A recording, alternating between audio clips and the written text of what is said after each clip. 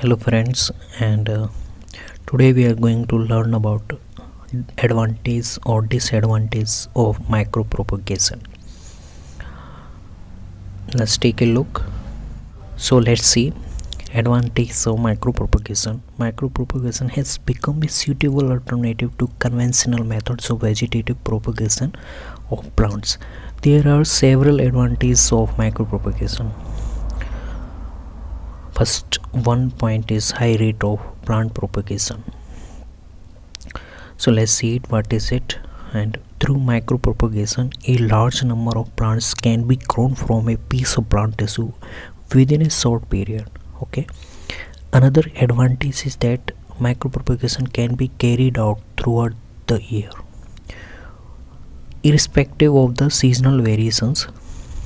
Further, for many plants that are highly resistant to conventional propagation, micropropagation is the suitable alternative. Okay, so the small sized propagules obtained in micropropagation can be easily stored for many years and transported across international boundaries. That's our very first point. Second point is production of disease-free plant. So it is possible to produce disease-free plants through micropropagation. In this, stem tip cultures are generally employed to develop pathogen-free plants. In fact, micropropagation is successfully used for the production of virus-free plants, as like some of the example is sweet potato, Ipomoea batatas, cassava, and yam. So that's the second one. Third point is production of seed in some crops. So in micropropagation through auxiliary bird proliferation method is suitable for seed production in some plants. This is required in certain plants where the limitations for seed production is high degree of genetic conservation, like example in cauliflower or onion. That's our third point. Fourth point is cost effective process. Micropropagation requires minimum growing space.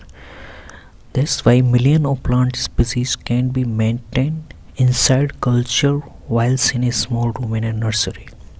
The production cost is relatively low, particularly in developing countries like India, where the manpower and labor charges are very low. Fifth point is automated propagation. It has now become possible to automate micropropagation at various stages. In fact, bioreactors have been set up for large-scale multiplexation of shoots and bulbs. Some workers employ robots in place of laborers for micropropagation, and this further reduces production cost of plants. So these are the advantage points of micropropagation, and you can see one by one: high rate of plant propagation, production of disease-free plants, production of seeds and subcrops, cost-effective process, automated propagation. You just need to take a gesture about the whole pointing thing, and elaboration is not that type of requirement. Just need to know all the points. Now we are going to learn about the disadvantage of micropropagation. So first point is contamination of cultures. So during the course of micropropagation, several slow growing microorganisms like Casvinia species, Bacillus species contaminate and grow in cultures. The microbial infection can be controlled by addition of antibiotic or fungicides. However, this will adversely influence propagation of plants. So it's contamination of culture. Second one is brewing of medium. Micropropagation of certain plants like a woody perennials plant is often associated with the accumulation of growth inhibitory substance in the medium. Chemically, these substances are phenolic compounds, which can turn the medium into dark color. Phenolic compounds are toxic and non-inhibit the growth of can inhibit the growth of tissues.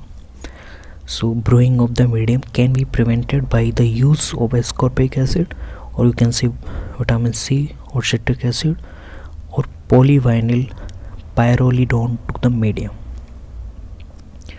That's the second point. Third point, genetic variability.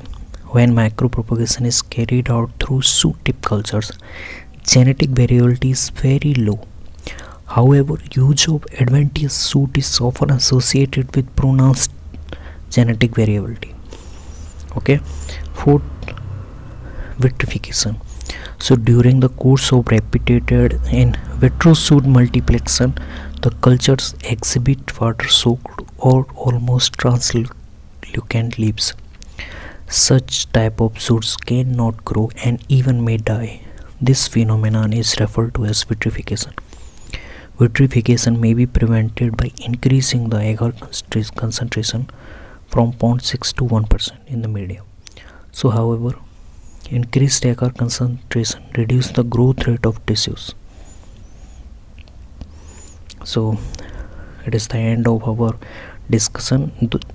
These are the whole points of advantage and disadvantage of micropropagation, and you need to know if you are in your post graduation classes or in biotechs too. So let me know if you have any problem, then comment down below. I will try to sort it out. So thanks guys.